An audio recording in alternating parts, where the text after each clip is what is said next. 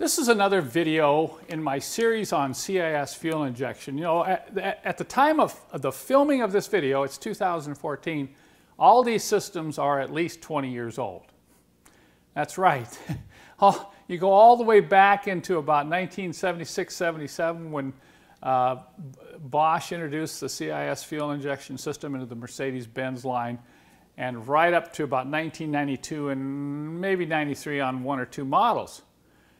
And there's a lot of issues because of age. Okay, we're talking about age, and when you talk about anything that's 20 years or older, in fact, I found that it seems like 18 years is the magic time when plastic and rubber parts start to accelerate their wear and failure.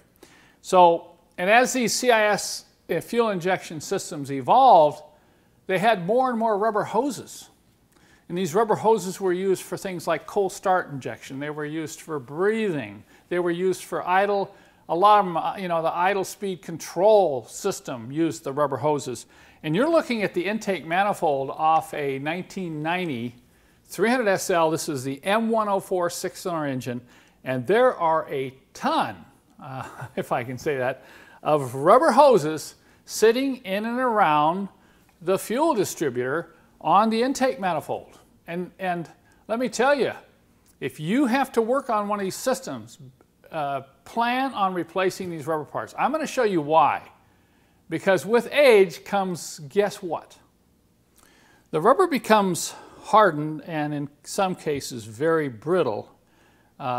Once again, one factor is age, but the other more important factor is heat. So this is the thing you're going to have to watch out for. The closer these rubber parts are to the engine, particularly the cylinder head where there's a lot of heat, the more brittle they will become. So if you think you're just going to remove one of these hoses when you're doing repair work or service on your fuel injection system, be prepared for this. They will literally just break off. See that? And break into little pieces. It's so hard, I can't even squeeze it. Now, if I come to this end is a little bit further away. It's not quite as hard, but once again, this is right up against the head where the manifold bolts to the side of it. Let me show you another thing that happens is the rubber parts, when they do harden, they will expand. Look at, this is the original part. It's very hard. Now this sits a little bit further away from the cylinder head, so it's not rock hard like the other parts. But notice this is the old part, here's the new part. Look at the difference in the size of the holes. The cold start injector fits in here, and there's another fitting for another hose that goes in here. So you have to watch for leaks, and you say, well, why are leaks a problem? Well, if you have any air leaks in the system, your engine is not going to run properly. It'll be very hard to tune. So if you're having issues with your CIS fuel injection, not being able to get it to idle properly, and you've replaced a number of expensive parts, be sure and check out all these rubber hoses. Look at this one.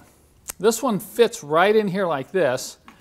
Look at how hard this is. Oh, I'm sorry, that's the new one.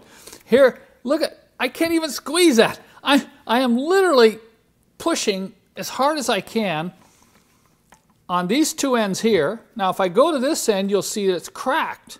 It's also hardened right there. Look at the crack there. See those cracks? Now, you might not be able to even see these when everything is bolted onto the intake manifold. That's why you have to be careful to inspect all these. It's really critical.